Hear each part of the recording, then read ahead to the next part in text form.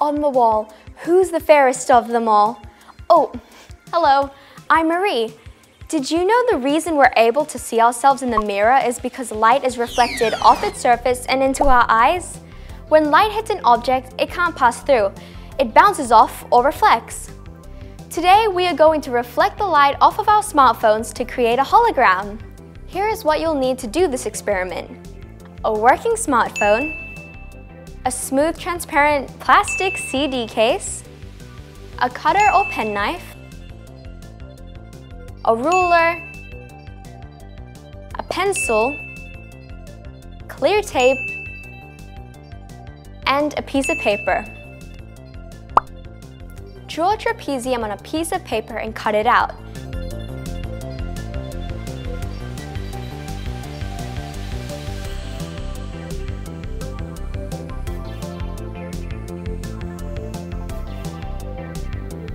Trace the paper trapezium on the CD case and carefully cut out 4 shapes. Try not to scratch the surfaces.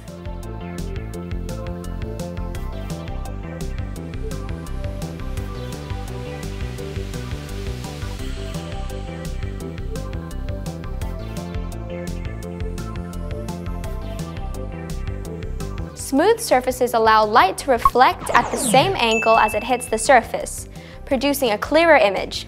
This is called specular reflection. If the plastic surface is rough due to scratches or dust, the reflected light is scattered in different directions, producing a less clear image. This is called diffuse reflection. Now assemble the 4 pieces together like this. Use tape or glue to hold it together. Put it over a video playing on your smartphone and watch the image come to life in the middle. Behold, your very own hologram. There are several videos online that are made specially for this hologram experiment. There's a link to some of them in the description below. Or you could create your very own.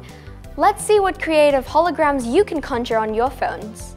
As my favorite scientist Marie Curie once said, nothing in life is to be feared, it is only to be understood. Don't let fear keep you from exploring. See you next time! To watch more, subscribe to our YouTube channel.